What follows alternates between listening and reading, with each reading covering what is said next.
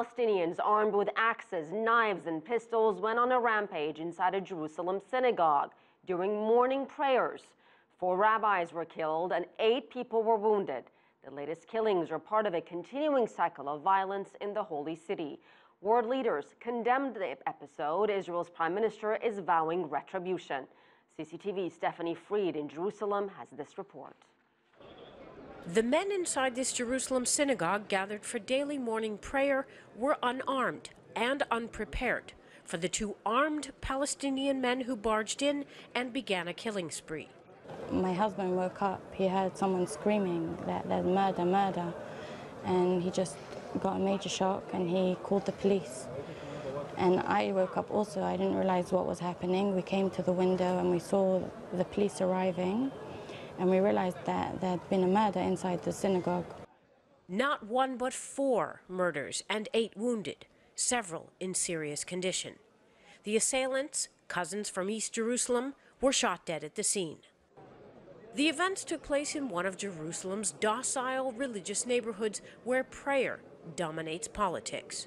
The attack took place at the synagogue here behind me, as one resident put it, at a time of morning when the synagogue was packed with worshipers.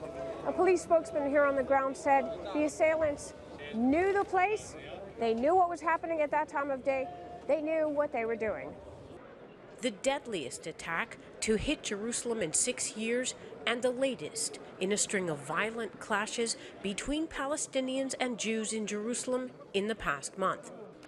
UN and EU officials, Canada's foreign minister, and U.S. Secretary of State John Kerry all condemned the killings. Israel's prime minister and Israeli officials blamed Palestinian President Mahmoud Abbas for inciting the events.